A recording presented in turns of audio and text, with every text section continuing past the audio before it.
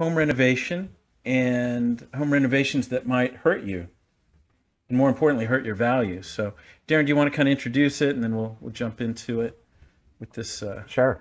Yeah. Well, this article we thought it was interesting. You're often hearing about, how to get the most value out of prepping a property, and we talk a lot about preparing a property for sale. Again, another article that kind of pulls it together, but we're hovering over to give our perspective on. This is about what not to do, and where not to invest your money in preparation. And there's some good reasons for each of them, and we'll kind of go through them.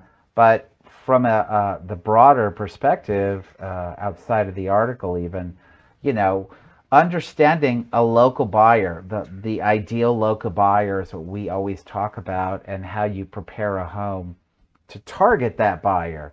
And that's where doing some renovations or very personalized renovations can move away from connecting with that ideal buyer who will pay the most for a house. Right.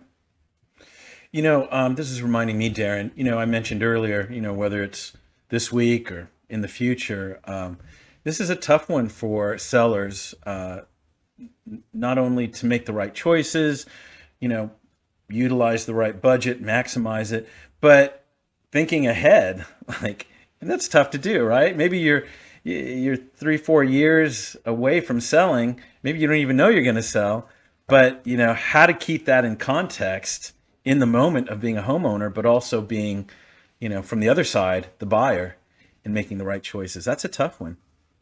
For sure. And, we'll talk about some of these renovations, and they hone in on, they're very personalized renovations can be some of the biggest issues from a resale perspective. But hey, if you want to personalize your home, and it might be an issue when you go to sell, that's your choice to do, obviously.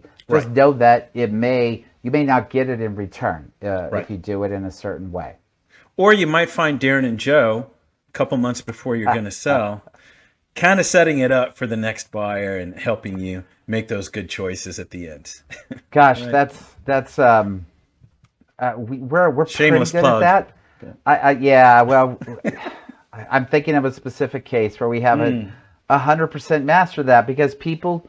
This is one of the difficulties of being an agent. People personalize their own space, that they've lived in it, that they've improved it. They want to share all that with you. And, look, this I think I say this at least once in every show. And I've got to say, some of the perception from the seller on what they have and haven't done, really, it doesn't matter. I spent all this time and all this money here, and it seems obvious. I want to be recognized for that. It's like, okay, yeah, it's recognized. It's not going to get you any more money on the sale. Yeah.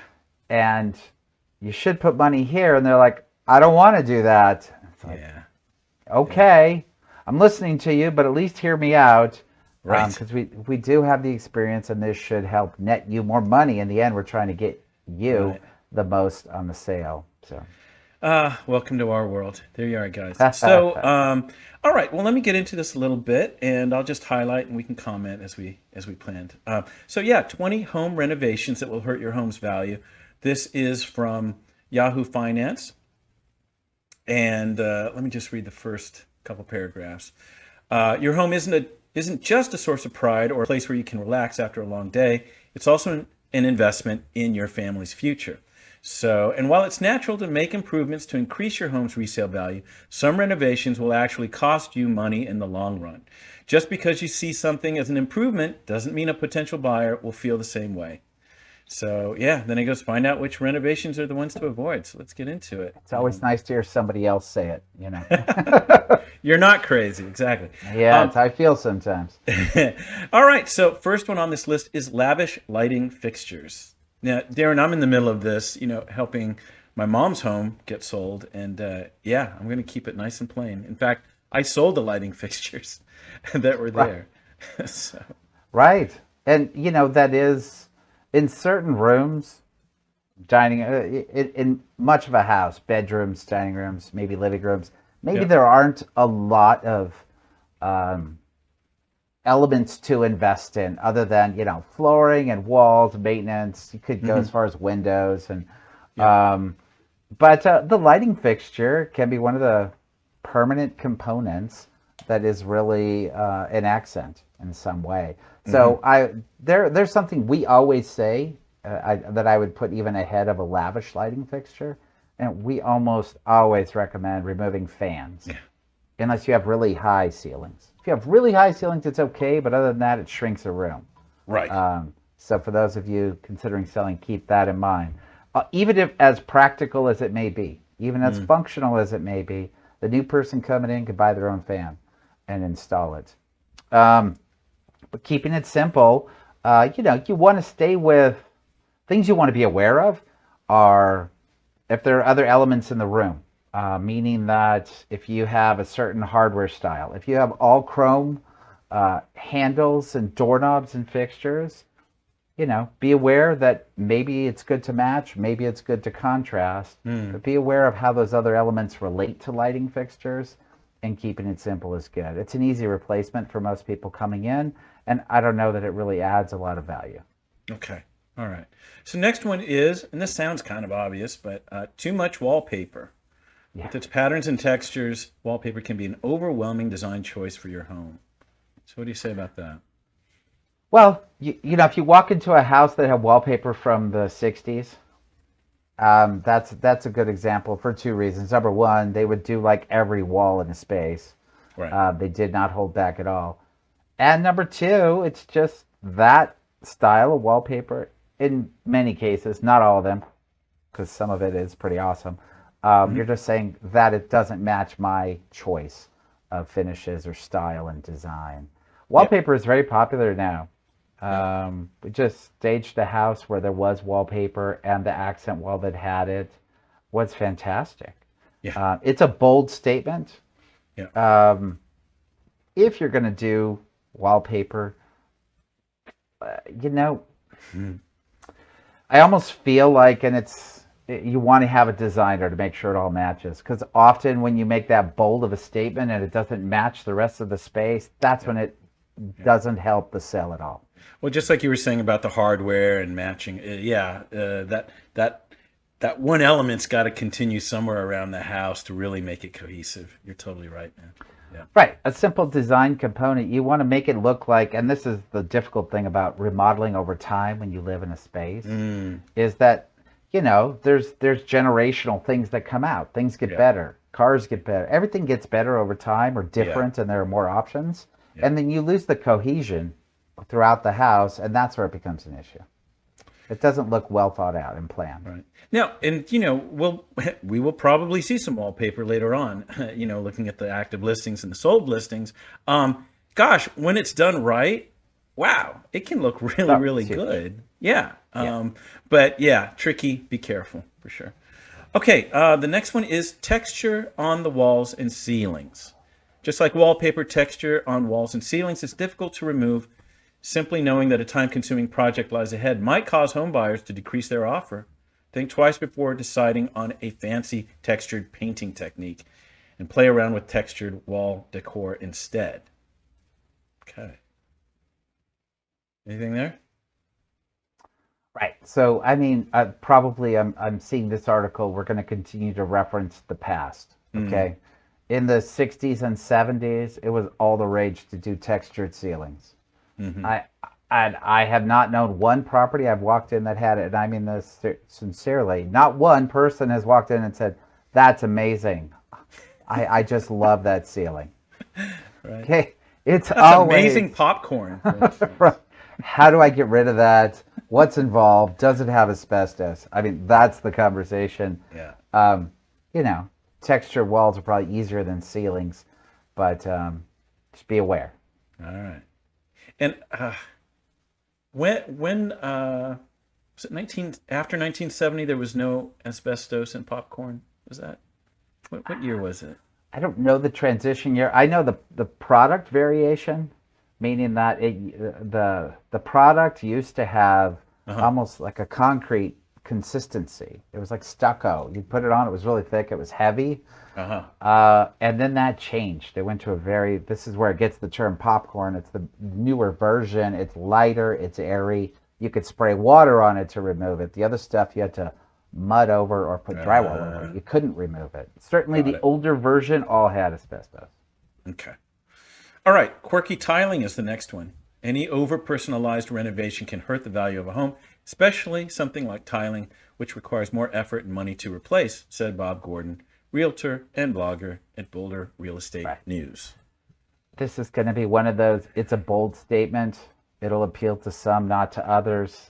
Or if you don't have a designer, sometimes homeowners are making choices on products because they're saving a few bucks per square foot. And, that's not going to help when it comes time to sell. And trends change. But whatever, if that's what you want to do when you're living in the house, you do it. Just realize, when somebody comes to evaluate your home for sale, you should have an agent that has a strong perspective, knowing what buyers want, and they're going to tell you whether that's helping or hurting the sale. And then you can choose what to do at that point. Well, that's the thing, right, Darren? It's like, as an owner, it's hard to keep a context for everything. And I think here, what I usually see, and I know we've seen it many times, is the tile. Somebody fell in love with the tile, but they didn't really look at the rest of the house and see how it fit in. Right. And it gets awkward. When you're trying to sell. That's one of the things. I mean, look, we don't do complete remodels in spaces. Sometimes we'll do more than others, but one of the things that we often do is we're trying to come in and somehow infuse consistency and tie as much as we can together to make it seem purposeful, so that rooms do match, so that the house has an overall feel. All right, the next one, and this is one that I'm a little worried about from my little project now, is too much carpeting. In an interview with Realtor.com, home remodeling expert Alex Bechevetsky said that new hardwood floors can increase the sale price of a home by up to 2.5%. Wow. Compared to hardwood and laminate floors, carpet can quickly show signs of damage. Plus, colors and textures are highly based on personal preference, and any overly personal touches can decrease a home's value. So what do you look, say? Let's go back to the 60s. Shag carpet. Yeah. Right? Yeah. It was a great idea at the time. Look, I don't think almost no one wants carpet in a house these days. It is about solid surface, and then you can put in area rugs. Sometimes you'll find bedrooms that are carpeted. I think that's okay. Yeah. But even then, people will change that out. If you have old carpet, it's a real downer. Really. It really does devalue the space. Yeah. If you have brand new carpet, I think the general approach to that is great. We'll change that room out. But it's you're not harboring 20 years of everything that went on in that house in the floor. Funk and all of it. So much funk. Yeah. Bio what? Yeah. Right. All right. Well, we'll see how it goes. I'm definitely, as you know, I'm finding something that's very plain, that's very as universal as I can get. But I got a lot of house to cover, and I'm only picking up some flooring. Right. It's also an area situation. Depending on the region and what's expected in different areas. The issue you're dealing with makes sense. There's a good amount of smaller houses in the areas we sell in. Yeah. So, make the flooring right in the area you're working in. There's a lot of larger houses, and that's a more affordable way to do things. So people in that area, I think, are more accepting of it. Well, we'll find out. Okay, next one is bright and bold paint colors.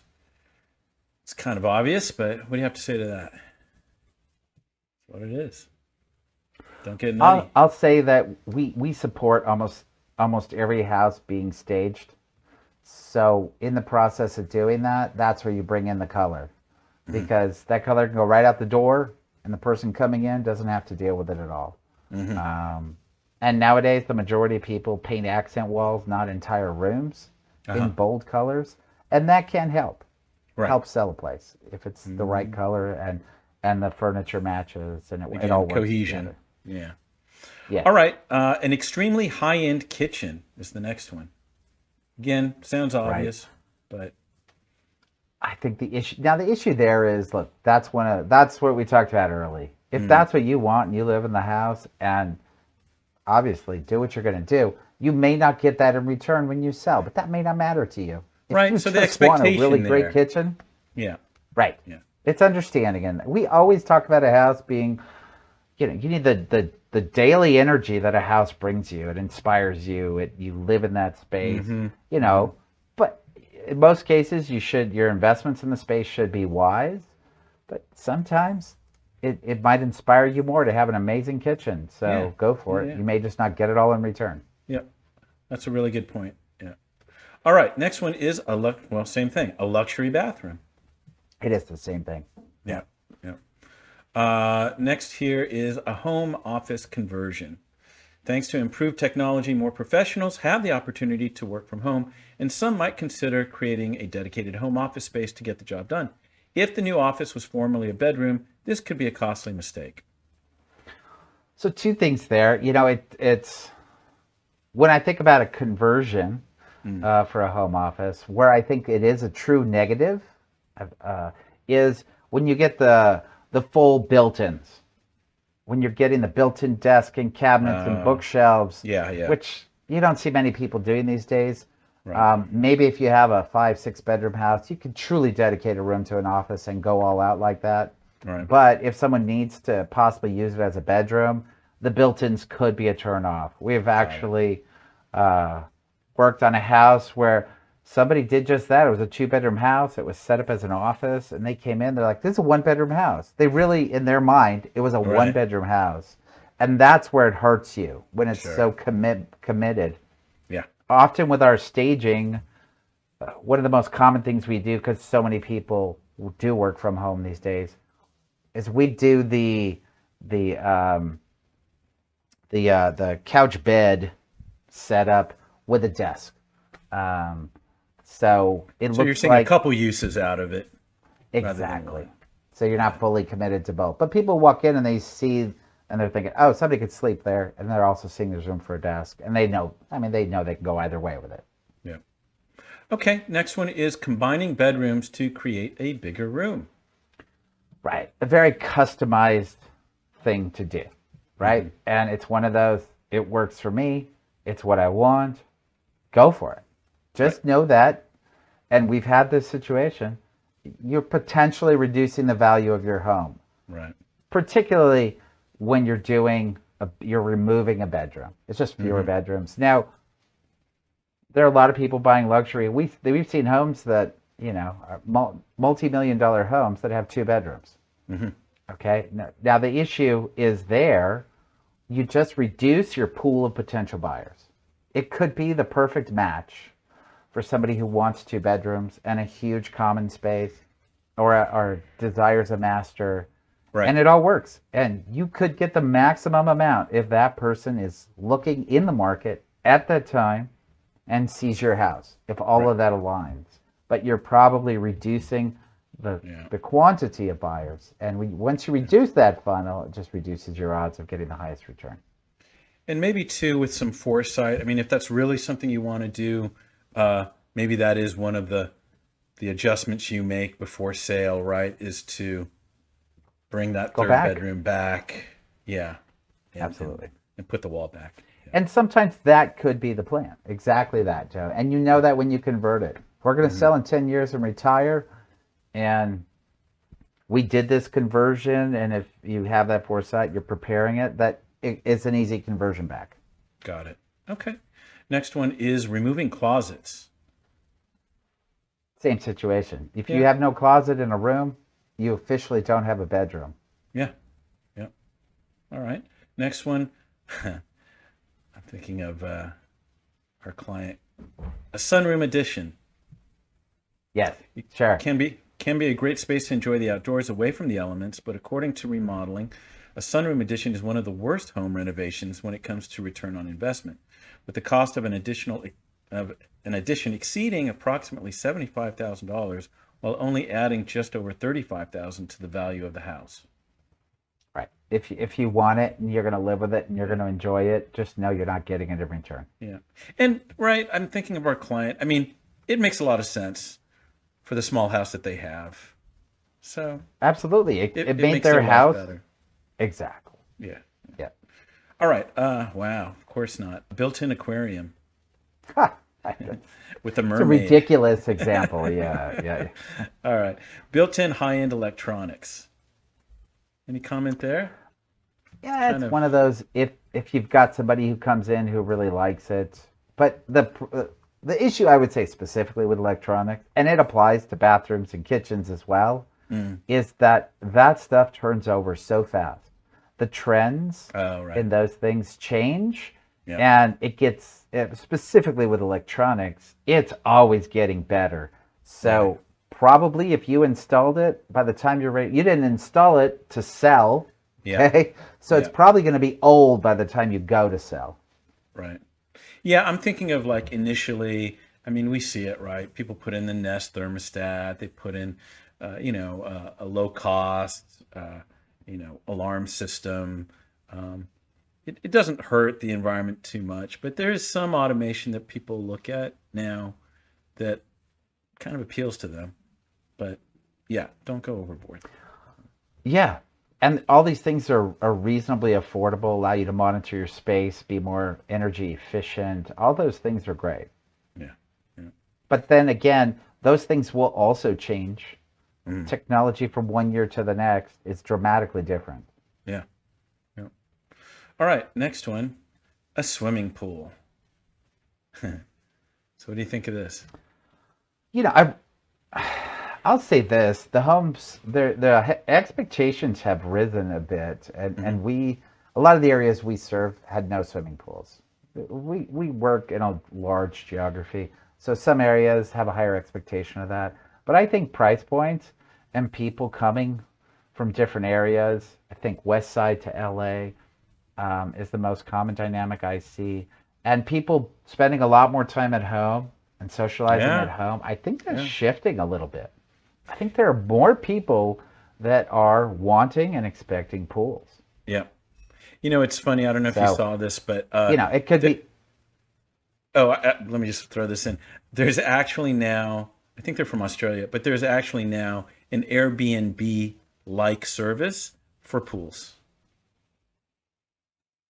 So if you wanted to rent somebody's... You mean you can use someone's pool? Yeah, and that's it. So, wow. I like that. Do you get the pool house too, or just the pool? It depends, I guess, right? How much money do you have? But, yeah. Right. Wow. So, it mentions here, if you've got children, it might be more advantageous. But yeah, there's a limited time for that as well. So, all right, next one is, same idea, a hot tub. Anything a little different about a hot tub? Oh, go ahead. No, I think hot tubs are,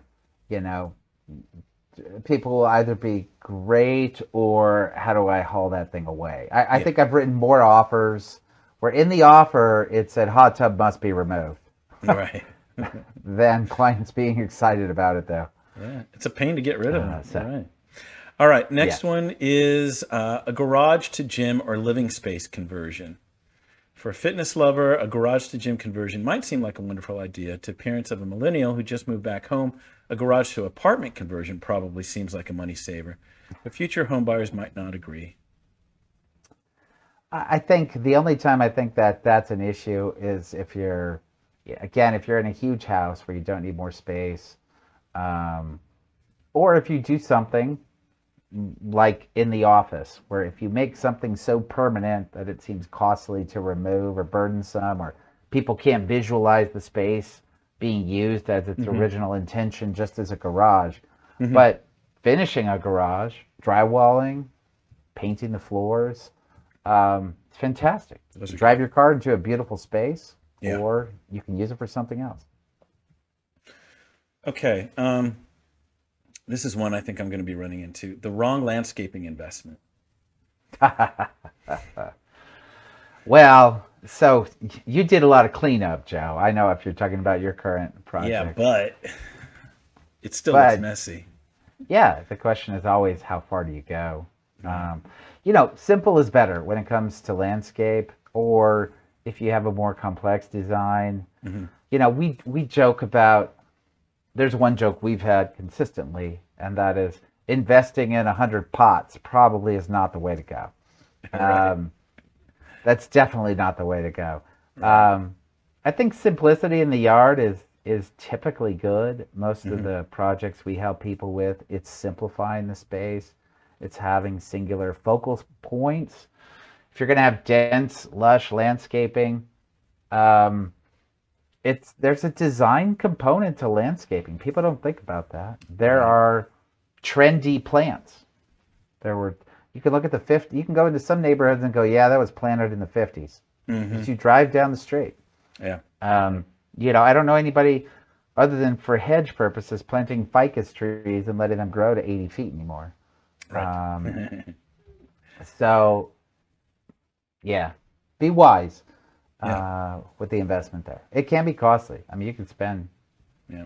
$50,000 on a landscape project reasonably easy. And I think what really costs you ends up being the hardscape. So just keep Hmm. that in mind. Okay, next one is beautiful but messy trees. Yeah, I don't know what to say about that. My favorite tree is the Chinese elm. Drops leaves all year round, but it provides shade all year round, and I like shade. Um, Right.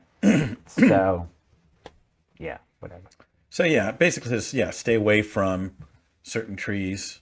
Oak, female ginkgo biloba, sweet gum, locust tree, eastern white pine. Again, back to landscaping choices. In LA, it might be, you know, one of the trees that's interesting is you Hmm. planting like a native oak tree.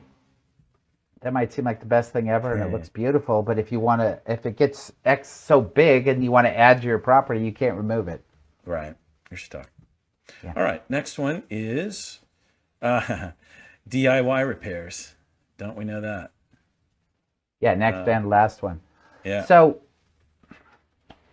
what it comes down to there is every home that sells is going to be inspected is the Hmm. bottom line. Got it. We're good on the surface at highlighting these and helping repair them, but know that that's one of those moments you talk about. I talked about the seller moment early on. Hmm. That is when a seller comes to you and says, "Yeah, I just did this entire project. I remodeled this entire room myself." And Yeah. my immediate response is, please don't tell the buyers that. We're not going to promote that. Um, unless you're doing it every day, some things are going to be missed. Some Right. things are going to be done wrong, and they're going to come up Yeah. at time of inspection. Yeah. Well, that's the thing. I'm thinking of somebody in particular, like, you know, he is an AC tech. He has been an AC tech for, gosh, man, maybe 30, 40 years. Does he know how to deal with tile? I have no idea. But yeah, his natural tendency will be to fix everything. It's just in him. Yeah, it's Right, hard. right. It's moving on to tangential things that, you know, maybe one right next to it is good, but then you think, I'm going to move on to the next one that's adjacent to that. It starts getting too far away from your primary Yeah, skill set. yeah. I think too, Yeah. because this this happens when we look at homes, is the simplest list starts growing into other things, and you can feel overwhelmed if you are doing it yourself. It starts growing that list. So Yeah, again, in preparation, we're always looking for cohesion. mm, If your home has, you know, if you have the kitchen remodel, bathroom remodel, and you haven't upgraded flooring, we're saying, well, look, these two spaces are amazing. I think you should put the money into the flooring. The whole house will be cohesive, and you'll get the highest price. right. But if you have, you know, it's when things are not at the same level where you're Hmm. just trying to bring a cohesive presentation to get the highest amount at that level that will attract the buyer who will pay the most for that, the components that the house offers. All right. Well, that's the end of the article. Hopefully, you got something out of that, and we gave you some good opinions. You know, as Darren has said in the past, depending upon where you are regionally and whatnot, there might be more important things on that list, but these are some good ones to consider all the way around.